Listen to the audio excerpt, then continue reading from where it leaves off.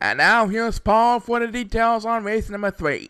Race number 3 is Vance Alfred Porters, Ricardo Kayman, Bryson Dorrance, and Brooks Robinson. Vance is trying his best to keep his playoff hope alive. He currently has 9 wins as of this week, so a win will make his 10th win. He will go into double digits to end his 2022 season. Let's see how well he will perform in this race. Please start the race!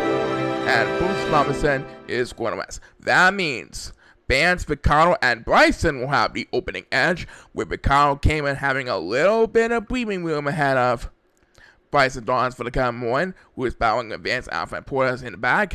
Ricardo Kayman trying to end his season on with an up.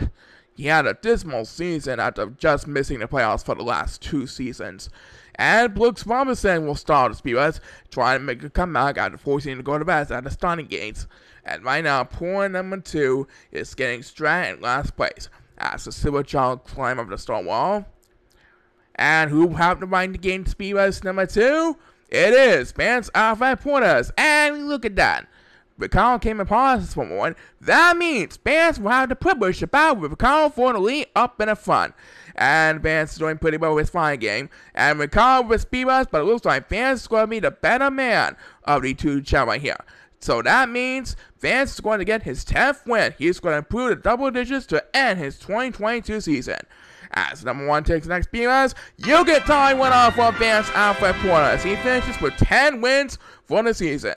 Will be anticipating the playoffs? We'll find out at the end of the show. Yep, but right now, Vance can celebrate. And we'll be sent back to present race number 4 after we present a word from this.